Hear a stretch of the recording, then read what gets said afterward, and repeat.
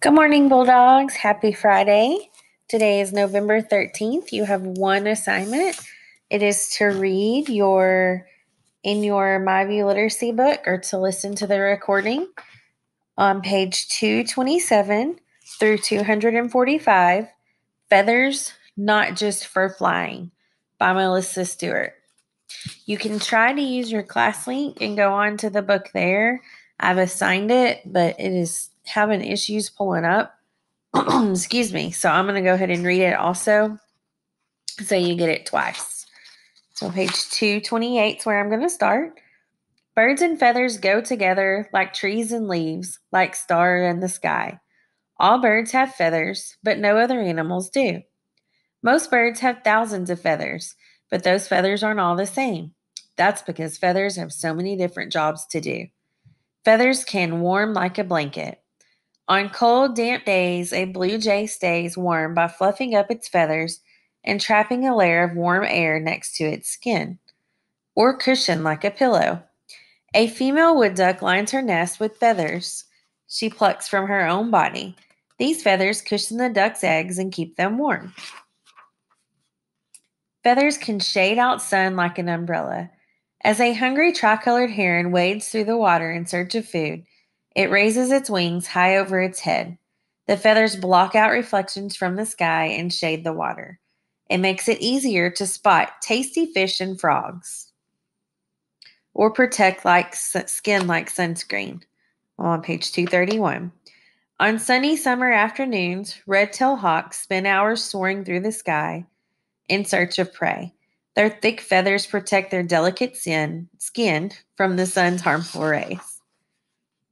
Feathers can soak up water like a sponge. On sizzling summer days, a male sandgrouse cools off by soaking his belly feathers in a watering hole. Then the proud papa flies to his nest. While dad guards his chicks, the little ones suck on his feathers to quench their thirst or clean up messes like a scrub brush.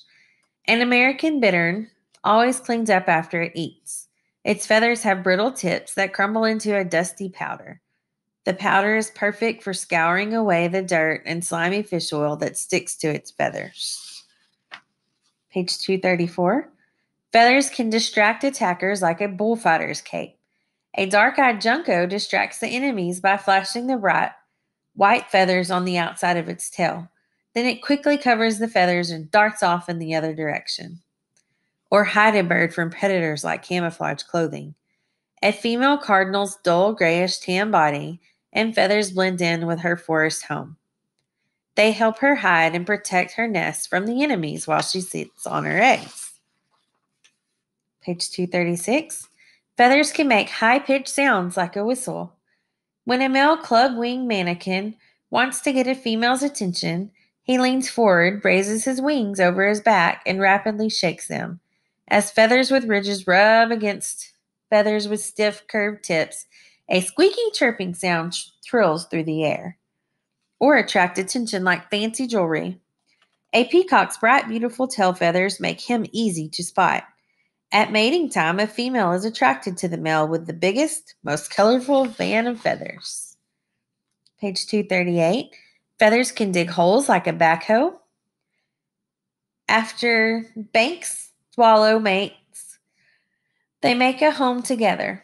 First, the male uses his bill and the tough feathers on his lower legs to dig a 2-foot-long tunnel in a stream bank. He pushes the dirt out with his wings. Then the female builds a nest of straw, grasses, and leaves at the end of the tunnel. Or carrying building supplies like a forklift. Most birds carry nesting materials in their beaks, but not the female rosy-faced lovebird. When she finds grass, leaves, or strips of bark, she tucks them under her rump feathers and flies back to her nest. 240. Feathers can help birds float like a life jacket. Mute swans glide smoothly across the water's surface. Pockets of air trapped between their feathers help these graceful birds stay afloat. Or plunge downward like a fishing sinker. Most birds make a special oil to waterproof their feathers, but not the anhinga. The weight of its wet feathers help the hungry hunter dive deep down in the search of fish, crayfish, and shrimp. Feathers can glide like a sled. Emperor penguins have tightly packed belly feathers that form firm, slick surfaces. The feathers make it easy for these birds to slide across ice and snow. Page 243. Or spin across the snow like snowshoes. Each autumn, willow ptarmigans grow a thick layer of feathers on the top of their toes. Like snowshoes, the feathers increase the size of the bird's feet so they can shuffle across the snow instead of sinking in. But most of all, feathers can give birds the lift they need to race across the sky. Kinds of feathers. Many scientists study birds and they are learning new information every day. Right now, not all scientists agree about the best way to classify types of feathers. Here's one system that many scientists use. Tiny filoplume feathers are attached to nerves. They help a bird sense its surroundings and they let the bird know that its feathers are in place. Stiff bristle feathers around a bird's eyes act like eyelashes. Some birds use bristle feathers around their mouths to locate food. Soft, fluffy down feathers keep a bird warm by trapping body heat next to its skin. Semi-plume feathers work with down feathers to keep birds warm and dry. Contour feathers cover most of a bird's body. They give a bird its shape and colors. The flight feathers on a bird's wing lift it up and move it forward. Flight feathers on the tail help a bird steer and keep its balance. All right, so that's the end of feathers, not just for flying. You can also search on YouTube. I'll show you real quick. If you go to YouTube and you want it read, you can type in the feathers, not just for flying, and there's several that come up. Let me type it back in for you.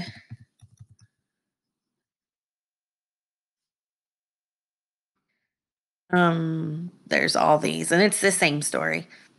So if you would rather hear that, so you can see the words, you may do that. You can go in through ClassLink and try that, or you can just read your literacy book.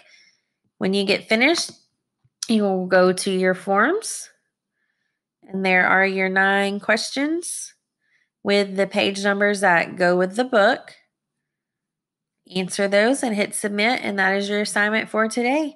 I hope you guys have a wonderful Friday and a safe weekend, and I will talk to you all on Monday.